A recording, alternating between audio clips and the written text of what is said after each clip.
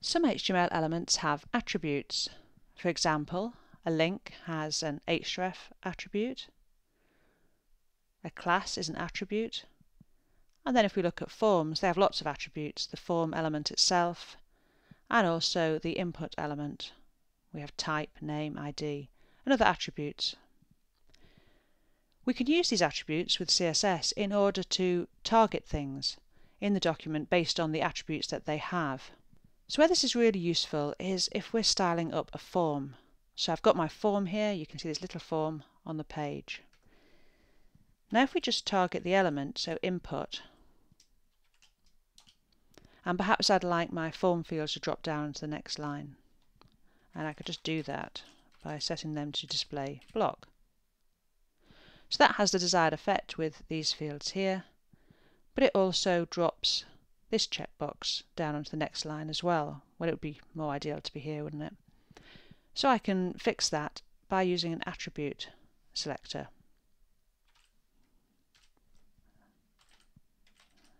So I can say type equals text, and that does the text one, and I've also got an email one here, so let's do the same for email to keep this simple.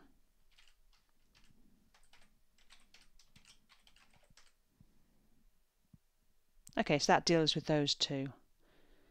So with a form, there's lots of different things you can target in the form to change how that displays without having to go and add a class to every single form field. So here we're just doing a really bare match on the string type equals text, type equals email. We can be a bit more clever with these attribute selectors. Let's have a look. Now one thing we can do is we can select from a list of values. Now as a very simple example, I have classes here, and I've got class equals box on this paragraph and class equals box alert on this one. Now if I use a simple attribute selector here,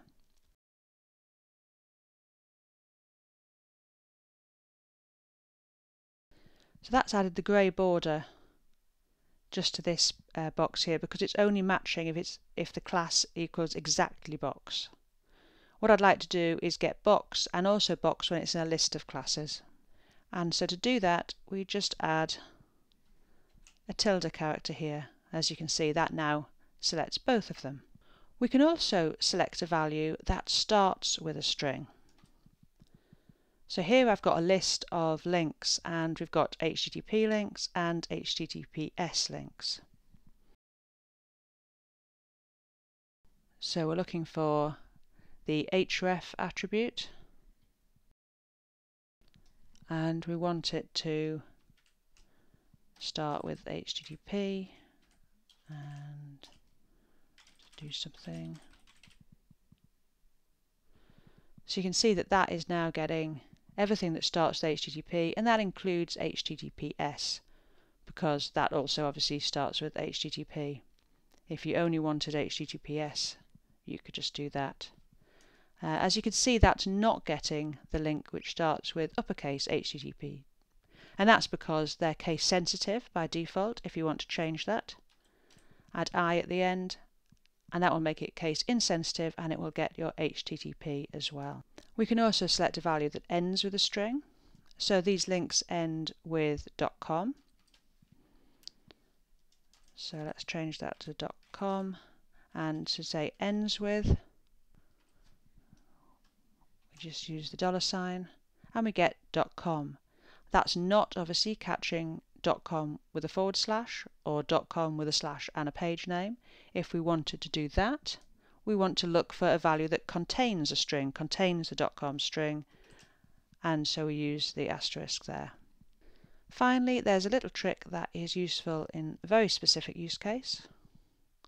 If we look down here, we've got these spans with language, NUS, NGB, and there's an attribute selector that matches these.